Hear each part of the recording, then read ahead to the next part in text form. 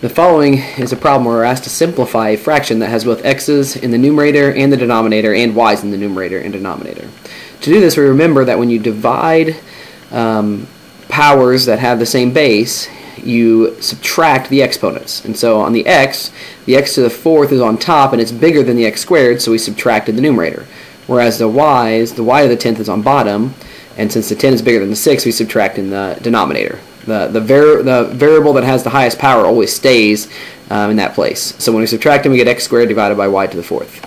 In the other one, the first thing we have to do is remember the powers of a power, which means we got to multiply all the exponents. And so we're going to have 2 to the third, a to the 6th, which is 2 times 3, and then b to the third, because it's to a power of 1. And then that's all over 12, a to the 5th, b to the 1st. And you got to remember it's b to the 1st.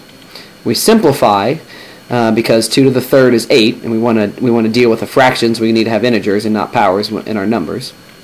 And now we apply the same rules we did in the last problem.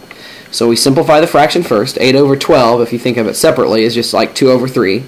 So we're going to go ahead and write that down first. And so 2/3. But we'll draw that line a little longer because we're going to have some things in the numerator and possibly some things in the denominator.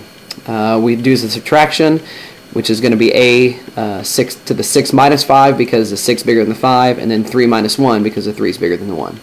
So the final answer becomes 2a to the first, b to the second, all over 3.